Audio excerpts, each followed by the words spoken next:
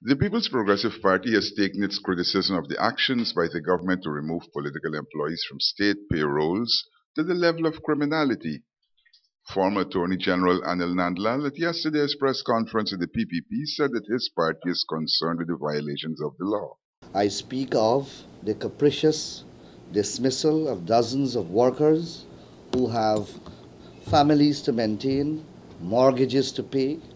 These workers are simply being dismissed because of their perceived and sometimes real connection with the People's Progressive Party. This has been a constant complaint ever since the PPP lost the elections.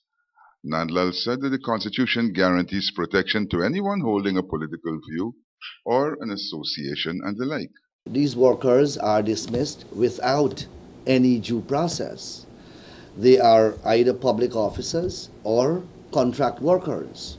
As public officers, they are entitled to due process. As contract workers, they are entitled to a certain procedure under their contract. But the government says that it insists on due process. Where necessary, people are paid the benefits due to them. Mr. Nandlall was also disappointed at the decision by the present government to seek to terminate the proposal to construct the specialty hospital.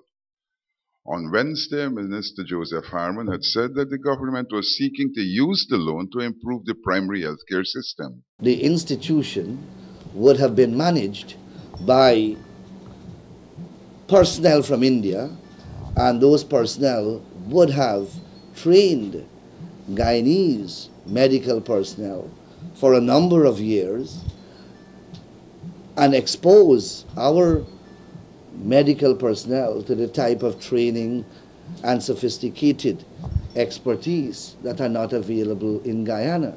He acknowledged that a lot of money has already been spent on the project and that the contractor reneged. According to Mr. Nandlall, judgment was awarded against the contractor, but there is still the problem of collecting that judgment, believed to be in excess of $4 million. The work that was done, when it is measured and assessed,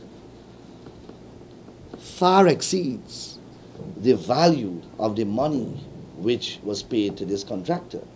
So the Guyanese people enjoyed a net gain. However, for the hospital to be constructed, there would have to be a renegotiation of the contract and the securing of a new contractor. But the government said that it was prepared to forego medical tourism for improved health services in Guyana. Adam Harris, Prime News.